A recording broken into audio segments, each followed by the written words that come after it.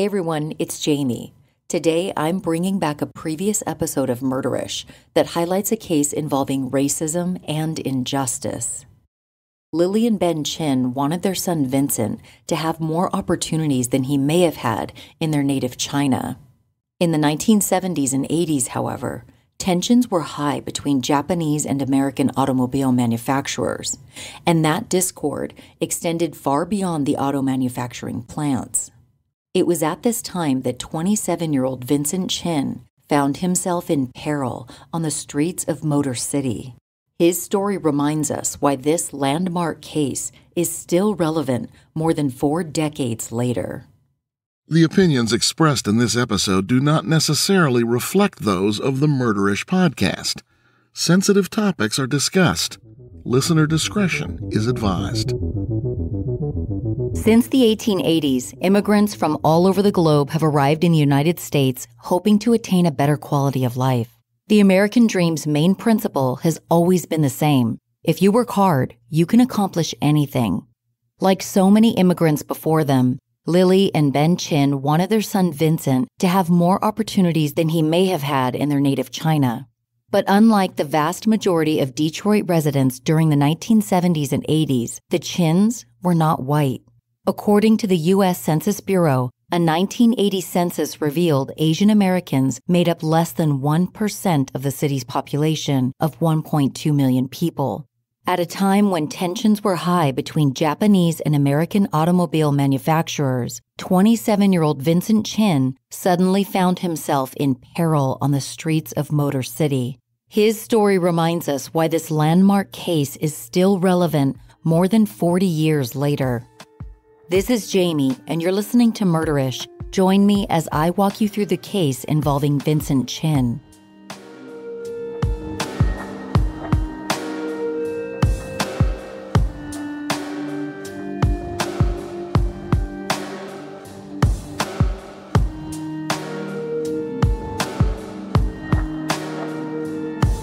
In the 1980s, Detroit, Michigan was in a state of complete upheaval.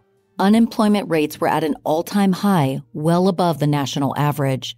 According to the New York Times, from the late 1970s through the mid-80s, the automobile industry represented 60% of manufacturing jobs in Michigan. International competition was a real threat to job security, especially in Detroit. Tens of thousands of workers were laid off from auto factory jobs, making the jobless rate swell as high as 15% at that time. Detroit was home to 3 titans of the American automobile industry: Ford, Chrysler, and General Motors. A great deal of national pride revolved around owning an American-made car, especially during a time when foreign imports were cutting into domestic profits. Japan's big 3 car manufacturers were Toyota, Honda, and Datsun, which is now Nissan. Part of what made the success of these companies so impactful was the rate at which they could produce cars. Japanese auto factories were equipped with the latest technology, allowing machines to assemble cars faster and more efficiently than American assembly lines. As a result of the 1979 oil crisis, the early 1980s saw American gas prices skyrocket. Detroit's automobile moguls scoffed at the threat of oil shortages, but their factories and machines had fallen into gradual disrepair since World War II. Meanwhile, manufacturers in Japan and Canada had invested their profits in newer machines and increased employee wages. Less manpower was needed for the production process, and fewer workers meant higher profits. This also meant that cars imported from Japan were more affordable to the average American consumer.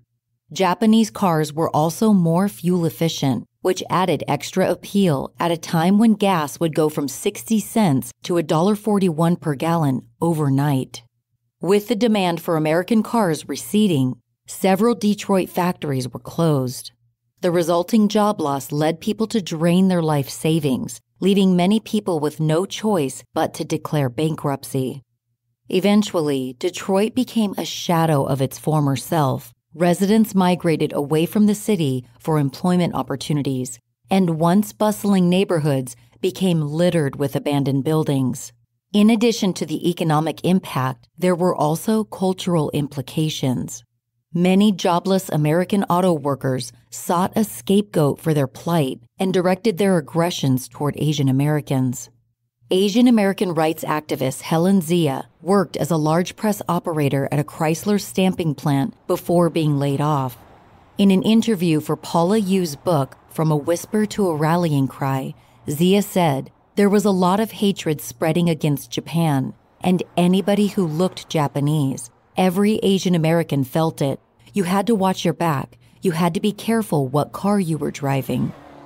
This was the cultural climate 27-year-old Vincent Chin was surrounded by when he was brutally attacked on June 19, 1982. Vincent Jen Chin was born on May 18, 1955, in Canton, China. He was adopted at age 6 by Lily and David Chin, who were also Cantonese.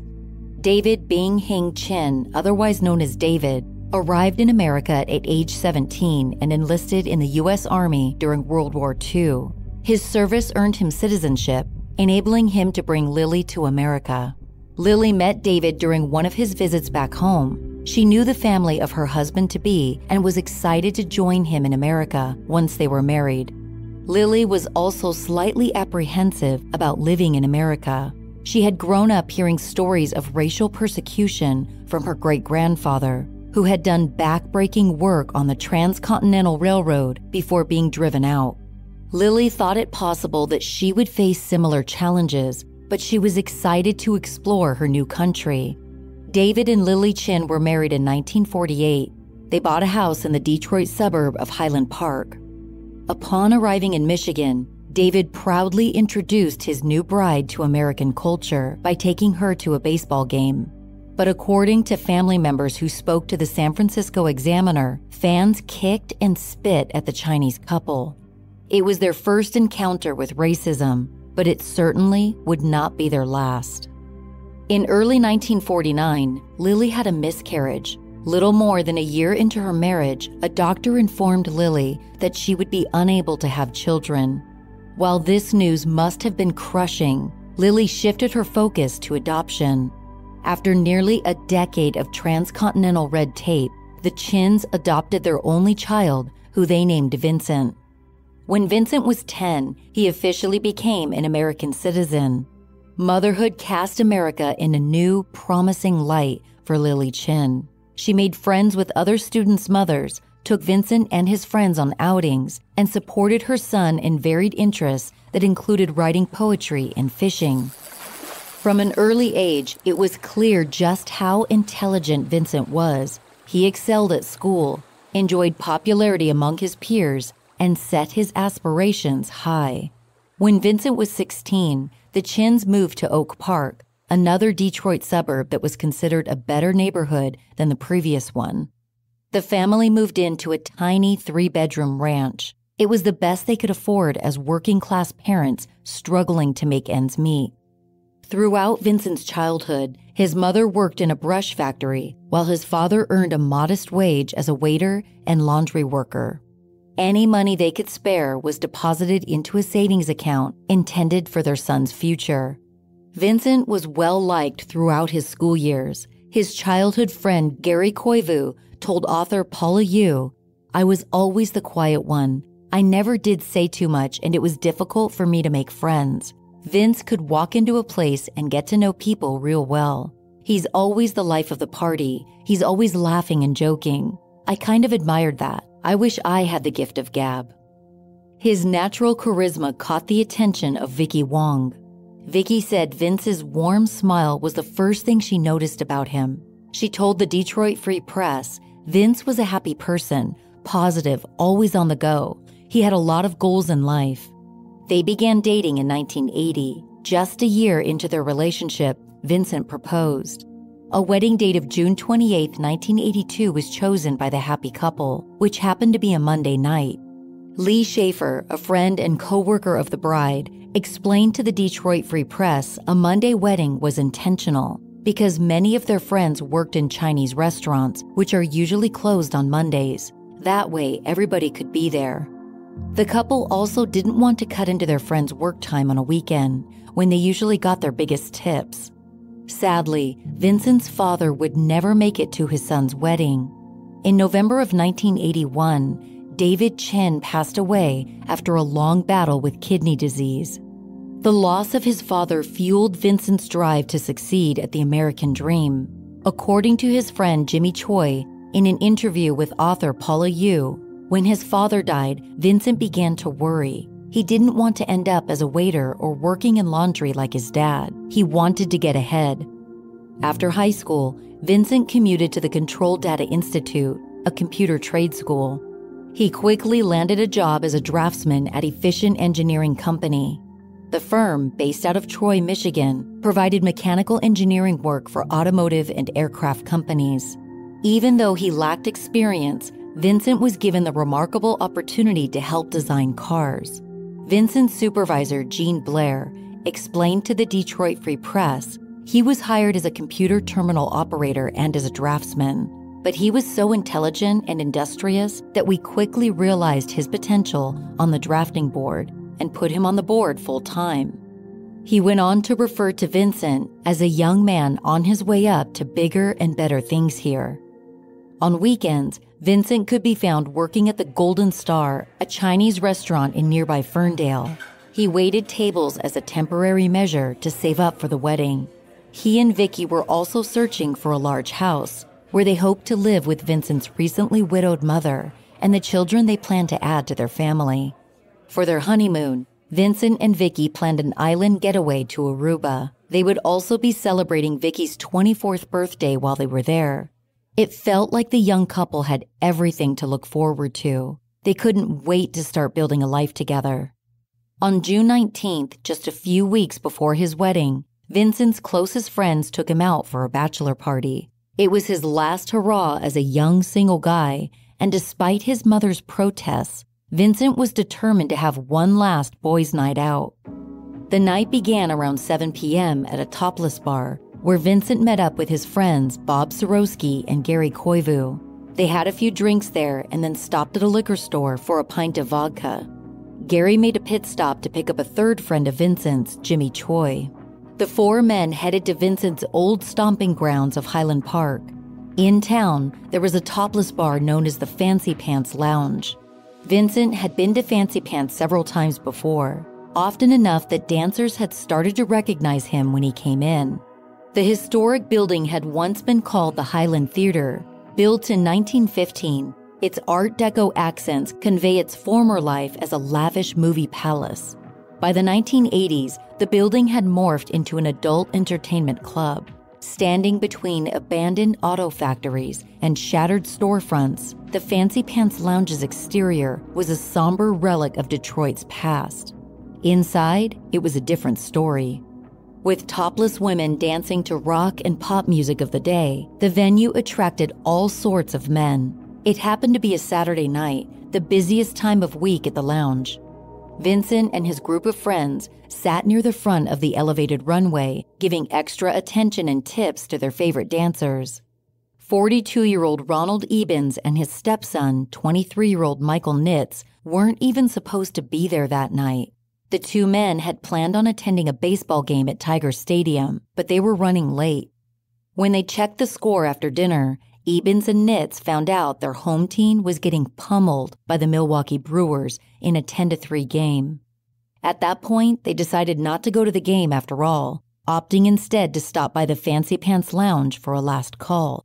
Ebens and his stepson had first bonded over their love of baseball. They would watch Major League games on TV together and played the sport twice a week, with some batting practice at the cages in between. Ebens had met Michael's mother, Juanita, at Chrysler's auto assembly line. Michael was 12 when they married, which can be a tough age to start a father-stepson relationship. But to Juanita's delight, her new husband and son got along remarkably well. After the wedding, Ebens transferred from rural Michigan to the big city of Detroit to be with his wife. Over the years, Ebens had worked his way up from assembly worker to supervisor. In 1982, he was superintendent of the Warren Truck Assembly Plant. Ebens and his stepson had more in common than baseball. Michael Nitz had also worked in the automobile manufacturing industry until recently. While attending college, Nitz had worked part-time in an auto factory. After less than a year of employment, Nitz was laid off. The two men were a generation apart, but both of them felt the tremors rocking the American auto industry. It was after 10 p.m. when the father and stepson sat down by the stage just a few feet across from Vincent and his friends. The group nodded at each other in acknowledgement. It wasn't long before Ebens started making loud comments and slinging racial slurs. Vincent and his friends were a diverse group. Jimmy and Vincent were Asian, and Bob and Gary were white. But the middle-aged white man seemed to direct most of his derisive remarks at Vincent and Jimmy. According to Paula Yu's book, a 24-year-old dancer named Racine Colwell saw Ebens and Nitz antagonizing Vincent's group. Colwell said Ebens condescendingly called Vincent boy and shouted in his direction, "It's because of little motherfuckers like you that we're out of work." Vincent got out of his chair and confronted Ebens. Accounts vary over who started the physical altercation, but Nitz soon joined in. During the tussle, Nitz was hit on the forehead by a chair. The fight was quickly broken up by a doorman and parking attendant. Both groups of men were swiftly kicked out of the club. Out on the sidewalk, the argument resumed and Ebens grabbed a Louisville Slugger baseball bat out of the trunk of Nitz's car. Vincent and Jimmy then took off running, while Ebens struggled to keep up. He and Nitz lost sight of the men and returned to their car. Ebens had planned to get his stepson medical attention for his forehead gash, but shifted his focus to tracking down Vincent instead.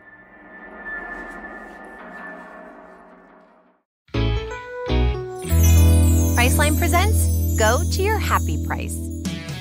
What's up? It's Kaylee Cuoco. When it comes to travel, we all have a happy place. You can see yourself already there. It's beautiful. It might be sunny and sandy for some, neon and urban for others, deserts or rainforests or hiking trails. With Priceline, you can get to your happy place for a happy price with deals you really can't find anywhere else. Like up to 60% off select hotels to Costa Rica or 5-star hotels for 2-star prices in Cabo. Go to Priceline.com and travel to your happy place for a happy price. All right, see ya. I'm off to Miami. No, actually, wow, look at that. No, I'm going to Hawaii now. Ooh, Cancun looks nice. You know what? Belize looks pretty nice this time of year. Or, Palm Springs. Go to your happy place for a happy price. Go to your happy price, Priceline. Ebens and Nitz circled the surrounding streets for 30 minutes before tracking Vincent down outside of a Woodward Avenue McDonald's.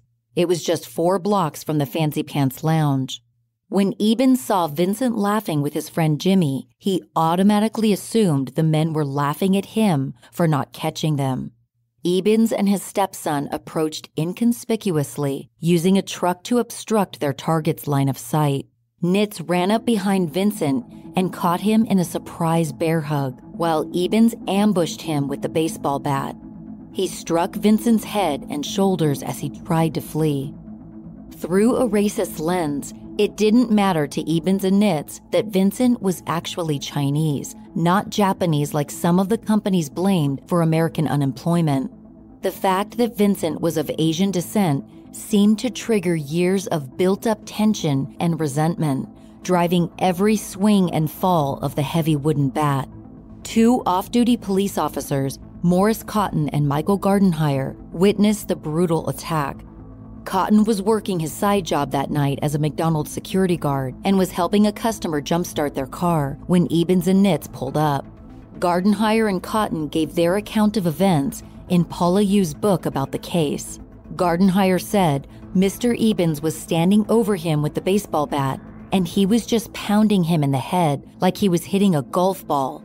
He hit him 4 times. 4 times. There was blood coming from everywhere, out of his ears and everywhere.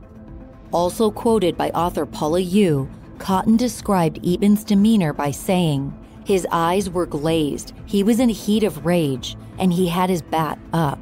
He was swinging that baseball bat as if he were going for a home run. At one point, Vincent broke free from Nitz's grip and Ebens lunged after him. Both officers flashed their badges and commanded Ebens to stand down, but he struck one last time, rendering Vincent motionless on the cold pavement. It was obvious to both Cotton and Gardenhire that Vincent Chin needed immediate medical attention. Cotton put out an EMS dispatch and waited for help to arrive, hoping it wasn't too late for the young man who had been viciously attacked. According to the San Francisco Examiner, Vincent used his last ounce of strength to whisper to his friend Jimmy, "It isn't fair." Then he slipped away, surrendering to unconsciousness. Sergeant Gerald Allen Thompson, a veteran EMS technician and firefighter with the Highland Park Fire Department, was just 3 blocks away. He arrived at the scene within minutes and was horrified by what he saw. Right away, Ebens tried to get Thompson's attention for his stepson's forehead wound. Nitz would later receive 11 stitches. But at the crime scene, Thompson believed Vincent's condition was far more pressing. As quoted by Paula Yu, Thompson described his observations at the scene of the assault. There was brains laying on the street. Chin was obviously in a fatal condition. He wasn't dead yet. He was semi-conscious, but from my experience of being on the street for so long, the man was a goner. I've seen a lot of violent death, but none exactly like that. And it was obvious, that he'd been beaten. Beaten, I mean not just hit once in the head. He was beaten. He had broken bones all over. Collarbone, ribs, skull. Vincent Chin was rushed to the Henry Ford Hospital in critical condition. Dr. Jeffrey Crecilius, a neurosurgery resident there, immediately brought him in for surgery. For 5 tireless hours, Dr. Crecilius tried to treat the damage to Vincent's brain. There was so much swelling and bruising that he had to remove bones on both sides of Vincent's skull to alleviate pressure. While Vincent was in surgery, 2 of his friends were frantically searching for him. Bob and Gary went around the area asking if anyone had seen Vincent in nearby bars, at the lot where they were parked earlier, and in any of the liquor stores in the neighborhood. Having no luck finding him, they headed for the Golden Star restaurant, thinking maybe Vincent and Jimmy were waiting for them there. To their shock, a waiter let them know that Vincent was in the hospital, fighting for his life. 4 days later, Vincent remained in a medically induced coma. Dr. Crecilius said that his brain had continued to swell and he had maybe a 5% chance of survival. Lily Chin sat in quiet contemplation, and then she made the impossible decision to take her son off of life support. Instead of helping to finalize wedding plans, Vincent's loved ones set their sights on planning a funeral. Asian American rights activist Helen Zia first learned about Vincent Chin's death in the Detroit Free Press. On July 1st, 1982, there was an article on the front page with a photo of Vincent and Vicky below the headline, "Slaying Kills Couple's Dream." The fact that there was a news feature about Asian Americans at all caught Zia's attention, but the depiction of a young Asian couple ripped apart by tragedy on the front page was highly unusual. As Zia told author Paula Yu, it was zero about Asian Americans ever, and suddenly to see this article and this picture of a Chinese American, his father and mother and bride-to-be, and this story, and this was 1982, and the fact that he was killed, I had a visceral reaction. Countless others from Detroit's Asian American community and beyond united over Vincent's murder.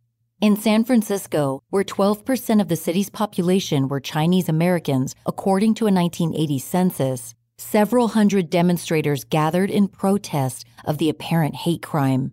According to the San Francisco Examiner, Harold Fong of the Chinese American Citizens Alliance told the crowd, "My blood boiled when I first learned that Vincent Chin was deliberately attacked and murdered as an act of racial hatred." George Wong, a member of the Asian American Federation of Union Membership, shared similar sentiments. He told the San Francisco Examiner, "The killing of Vincent Chin happened in 1982, not 1882, the year of the Chinese Exclusion Act. What disturbs me is that the 2 men who brutally clubbed Vincent Chin to death in Detroit were thinking the same thoughts as the lynch mob in San Francisco Chinatown 100 years ago. Kill the foreigners to save our jobs. The Chinese must go. When corporate heads tell frustrated workers the foreign imports are taking their jobs, then they are acting like an agitator of a lynch mob. To many advocacy groups, the assault that took Vincent Chin's life was emblematic of a national issue. But for those closest to Vincent, it was deeply personal. Vincent's mother, Lily Chin, told the San Francisco Examiner, "I don't understand how this could happen in America. My husband fought for this country. Before, I really loved America, but now this has made me really angry." This felt like a betrayal of everything the Chins had worked so hard to achieve. Vincent had been on a clear path for success, and it had been callously ripped away in a single night. In addition to this being a tragedy for the family, the loss was profoundly devastating to Vicky Wong, the woman Vincent had been on the brink of marrying. Vicky Wong conveyed her reaction to the Chicago Tribune saying, "I can't believe that someone could hate Vince so much that he would kill him in such a cruel way, like an animal." There was a common thread between Vincent's loved ones and Asian American communities across the United States. They wanted justice for this heinous attack. The widespread racism had gone on long enough, and Vincent's murder had brought a marginalized issue to the forefront. Surely the justice system could use his assailants to set an example, have their punishment send the message that crimes driven by racism would not be tolerated. But would the system do the right thing? Only time would tell.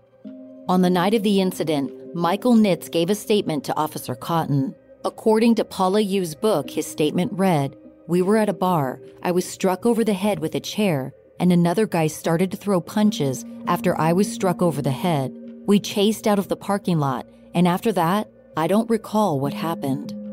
Initially, only Ebens was taken into police custody, as he was seen as the main instigator. When news broke that Vincent had passed away, Ebens and Nitz were charged with second-degree murder and held on $5,000 bond, or roughly $14,000 today. Then, a defense attorney showed up at the Highland Park police station to represent Ebens. The attorney managed to convince Lieutenant Donald Roberts, a 19-year veteran at the time, to release Ebens without bond.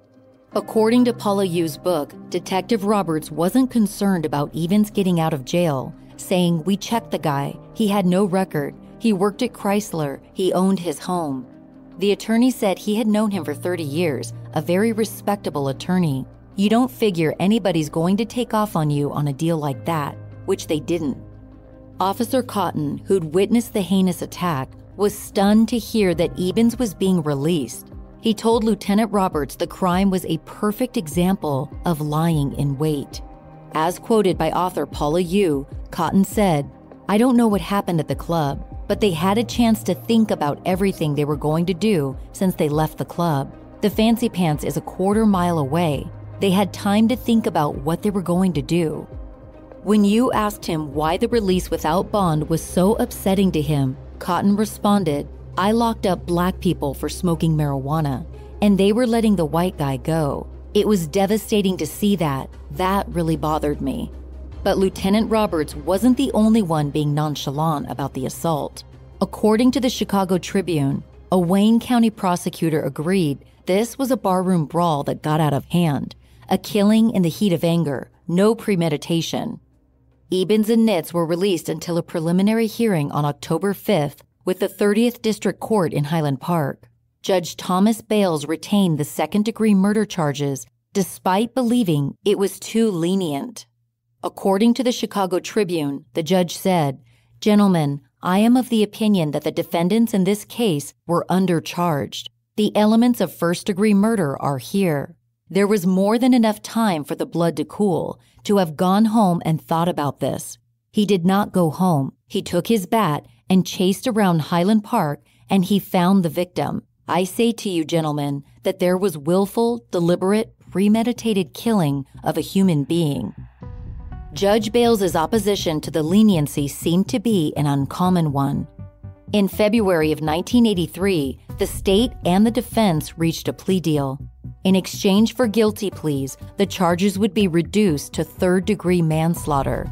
This downgraded charge carried no minimum sentence. It was the judge's discretion how the perpetrators should be brought to justice.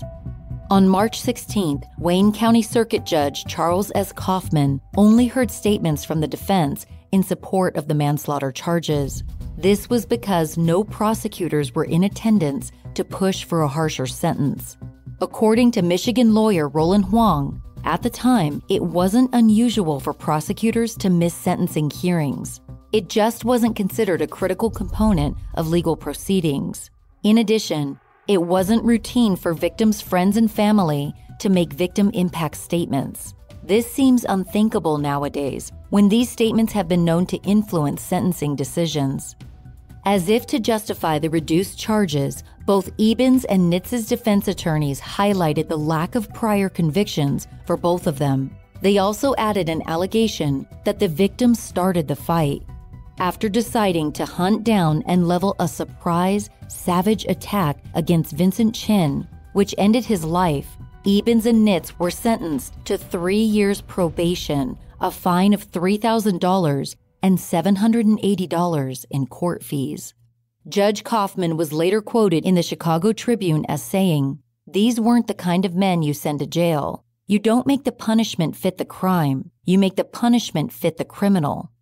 The outcome was deeply disappointing but not altogether surprising. Judge Kaufman had a reputation for going easy on first-time offenders. Detroit's Asian American community was appalled by the utter lack of justice. Helen Zia commented to CNN, "It was a complete failure of the criminal justice system." Lily Chin could not believe her son's killers wouldn't be dealt more serious consequences. She told the San Francisco Examiner, "What kind of law is this? What kind of justice? This happened because my son is Chinese. If 2 Chinese killed a white person, they must go to jail. Maybe for their whole lives. Something is wrong with this country." Henry Yee, a restaurant owner and the unofficial mayor of Detroit's Chinatown at the time, remarked to the Chicago Tribune, "You can kill a dog and get 30 days. We will not forget. If it takes a year, 2, 3, we can wait." It wasn't just Asian Detroitians who were outraged. Many city residents were opposed to the ruling. Local media was used to express public disdain for the judge's determination. Detroit Free Press columnist Nikki McWhirter criticized the judgment by writing, "You have raised the ugly ghost of racism, suggesting in your explanation that the lives of the killers are of great and continuing value to society, implying they are of greater value than the life of a slain victim. How gross and ostentatious of you. How callous and, yes, unjust." A group of Vincent's friends, Asian American lawyers, and Detroit citizens decided to take matters into their own hands. On March 1st, 1983, they met at the Golden Star where Vincent had worked on weekends and formed American Citizens for Justice, or ACJ. Activist Helen Zia was one of several co-founders. Over the course of the next few months, ACJ gathered tens of thousands of signatures for a petition presented to Judge Kaufman. But the judge refused to reverse the decision. Instead of dwelling in defeat, ACJ members aimed higher. They wrote to the governor, Michigan's attorney general, and even TV newsman Ted Koppel. One member of ACJ was Vincent's friend Claude Durand, who told the Chicago Tribune, "It's not my habit to have friends drop dead and not do something about it." ACJ got a response from Assistant Attorney General William Bradford Reynolds, who was quoted in the Kansas City Times as commenting, "I see this as a terribly brutal incident that was treated with apparently way too light a sentence. We don't tolerate this kind of activity, whether it's aimed at blacks, Hispanics, or Asians." Widespread outrage had fueled what the San Francisco Examiner called a political electricity that spread far and wide. Finally, cracks in the cultural veneer were being exposed.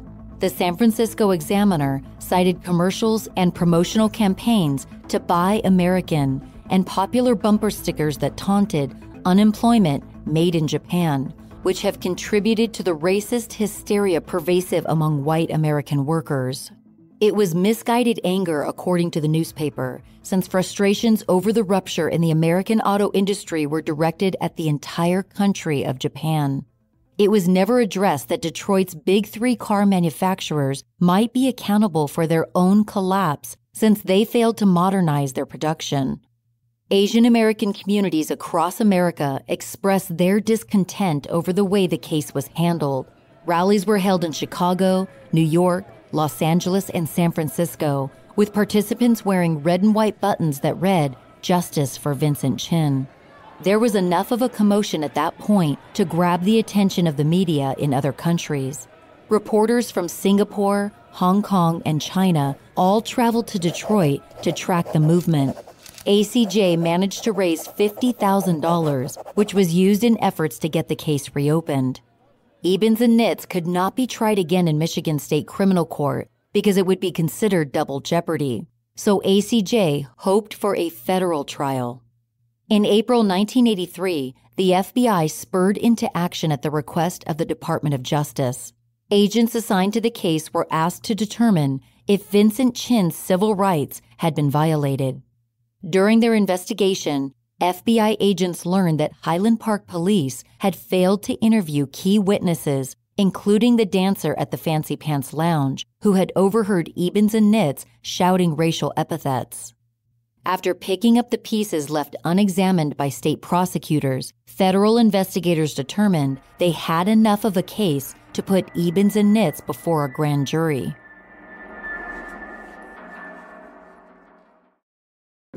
This episode is brought to you by Dave.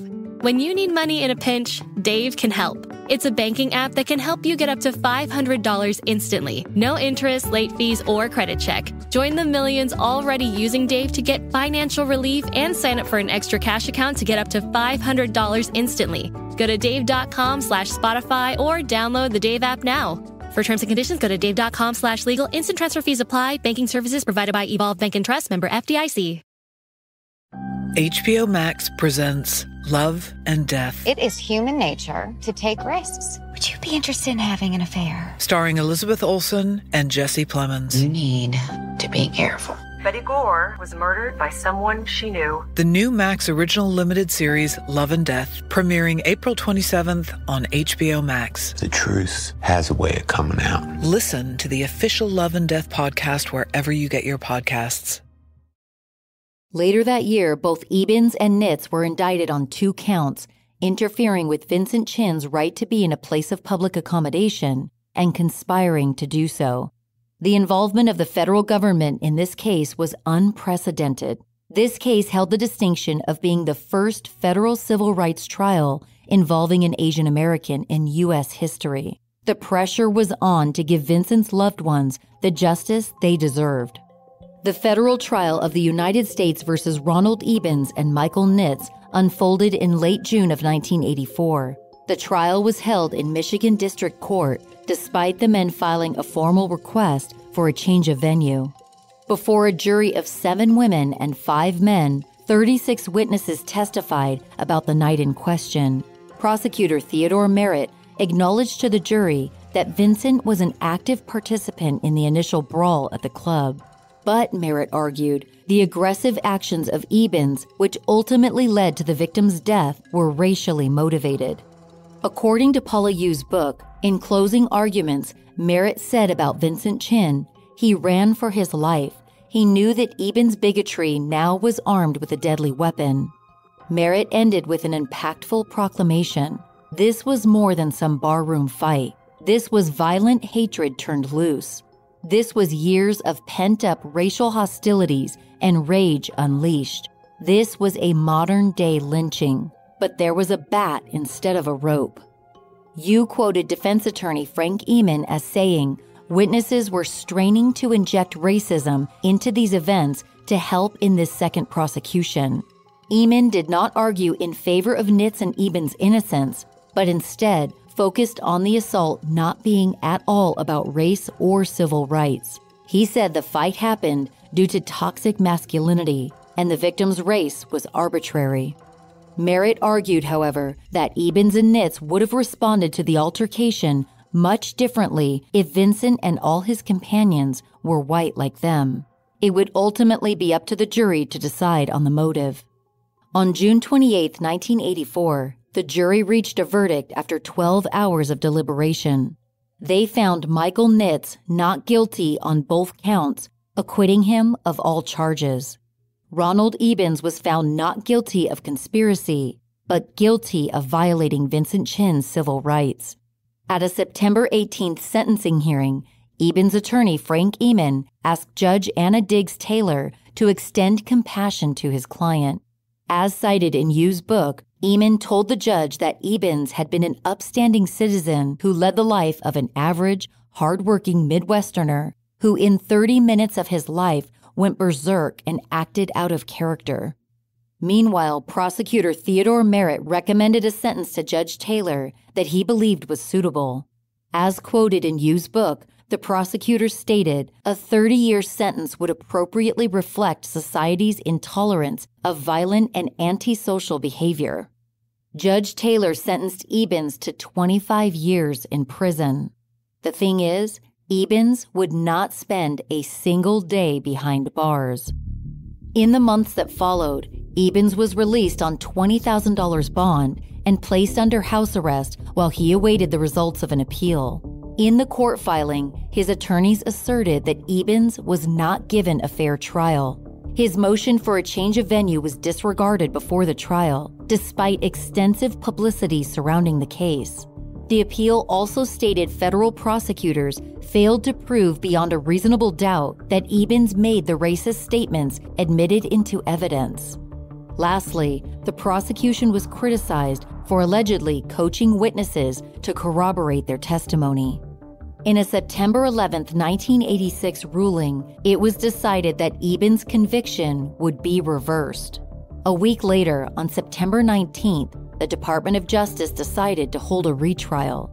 It had been nearly 2 years since Ebens had been sentenced to 25 years in prison, yet he had managed to avoid any form of incarceration. A second federal trial was held in Cincinnati, Ohio, on April 22, 1987. This time, a tape recording of prosecutor Lisa Chan's May 1983 meeting with Jimmy Choi, Bob Sorosky, and Gary Koivu was admissible as evidence.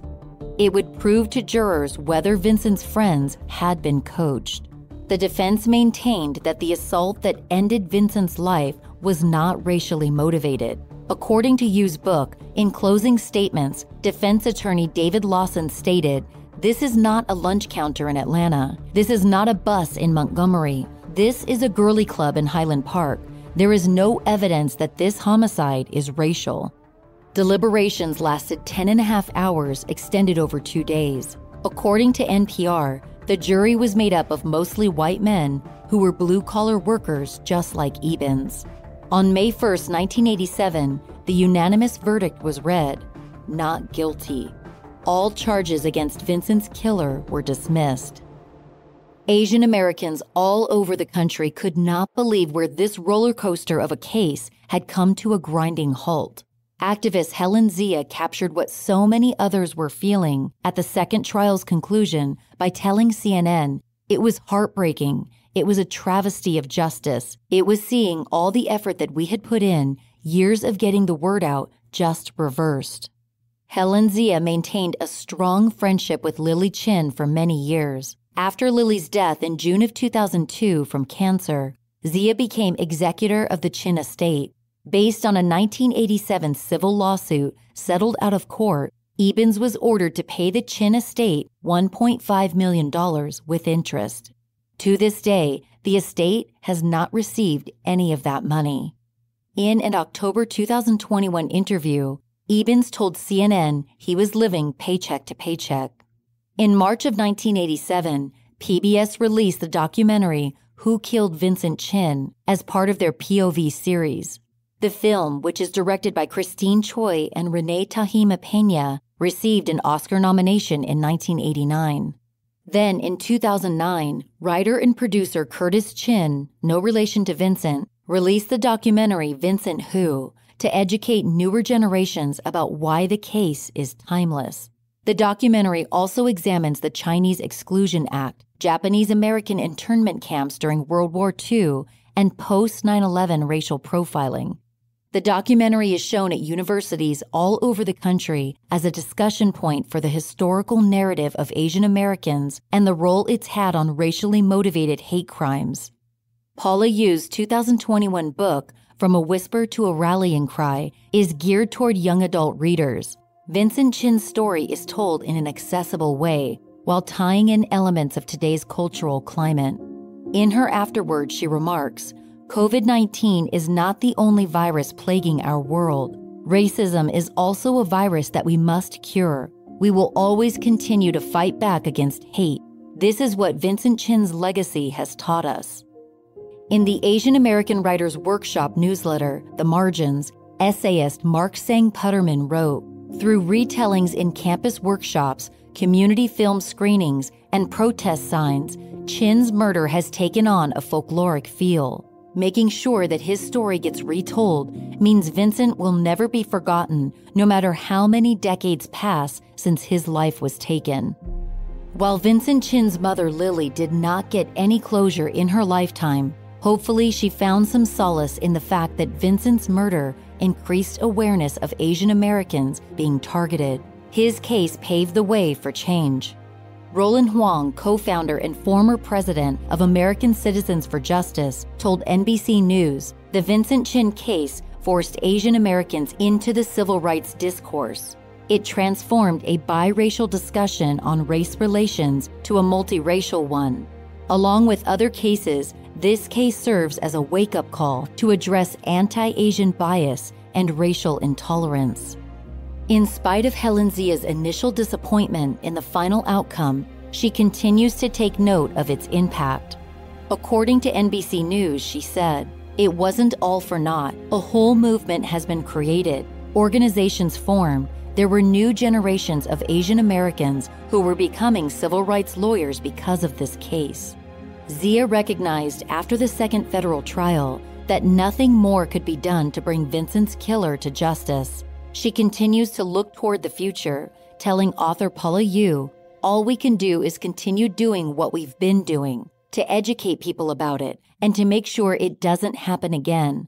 The stereotype that Asians in America are not targets of racial violence certainly played a significant role in Vincent Chin's case." Vincent Chin's case tends to resurface in editorials over the years. When his case is mentioned, it's said to serve as a rallying cry. What happened to Vincent has empowered Asian Americans all over the country to seek justice when similar crimes are committed. On a national level, the case has influenced the legal system in a variety of ways. As a result of this case and several others, Congress passed the Victims of Crime Act in 1984. Paired with the 1982 Victim and Witness Protection Act, victim impact statements are now encouraged in court proceedings. Since 1990, when the Hate Crime Statistics Act was signed into law, crimes like the one against Vincent have been tracked nationally. Unfortunately, similar crimes are all too common in present times.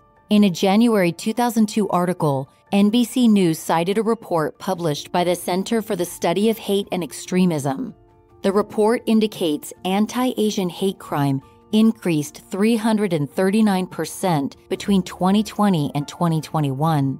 Many have pointed to the rhetoric used early on in the global COVID-19 pandemic as being the cause for the significant increase in Asian hate crime.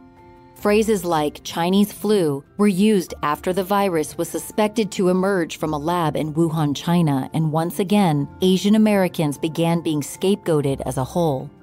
American Citizens for Justice was founded in reaction to what happened to Vincent Chin, but their work did not stop there. Today, the organization continues to educate the public about Asian American discrimination and provide assistance to other victims of racial injustice. In addition to offering legal advice, ACJ serves as an advocate for Asian Americans in matters involving law enforcement, networking, legislation, education, and health. Strides are being made to assist targets of racial discrimination, but we might still have a long way to go. James Shimura of ACJ was quoted in Yu's book as commenting, "History seems to be repeating itself. Some always try to find scapegoats for social and economic ills. The target changes, but the issue remains the same. Over the years since the second federal trial, Ronald Ebens has been contacted by reporters for commentary. He still insists the crime was not fueled by racism and that his memory of that night remains hazy. In June of 2012, he told NBC News that the deadly assault was the only wrong thing I ever done in my life. It's absolutely true. I'm sorry it happened, and if there's any way to undo it, I'd do it. 2 monuments were created in Vincent Chin's honor across the street from the former Golden Star restaurant where he used to work. The first was a Michigan legal milestone marker by the State Bar of Michigan and the Michigan Asian Pacific American Bar Association. It's dedicated to Vincent Chin and reads, "From a whisper to a rallying cry." In June of 2010, the Ferndale City Council donated a plaque in memory of Vincent Chin. He is buried beside his mother and father in Forest Lawn Cemetery. As incidents of racial violence continue to be addressed in 2022, Vincent Chin's killing is just as relevant as it was when it happened in 1982. It highlights that significant crimes like this have been historically mishandled. And while no one can change the past, perhaps the best way to honor Vincent Chin's memory is to take action and be part of the positive change.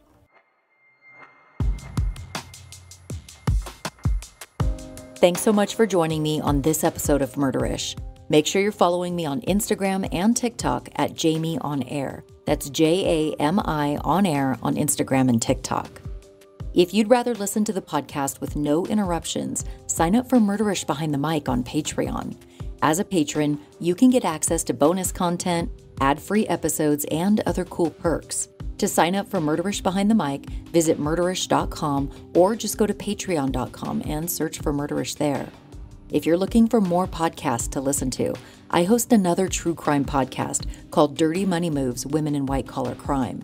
Dirty Money Moves follows my investigation of a woman I met a few years ago, a woman who turned out to be a prolific scam artist. It's a wild story that even has ties to the Michael Jackson scandal. You can subscribe to Dirty Money Moves wherever you're listening right now. There are a bunch of episodes for you to binge. If you're enjoying the podcast, please leave Murderish a positive rating and review in any podcast app.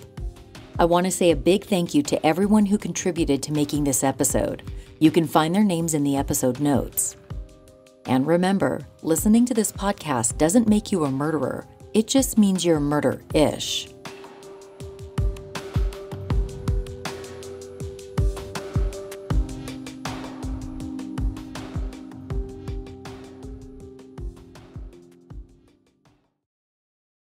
I'm here to tell you about my new podcast, Welcome to Paradise, It Sucks, a podcast where we'll hear about real vacation stories that don't go as planned, from flight cancellations and stomach bugs to going on a cruise and waking up in a coma. The show covers it all: rerouted flights, emergency surgeries, and international incidents. Listen to Welcome to Paradise, It Sucks on the iHeart app, Apple Podcasts, or wherever you get your podcasts.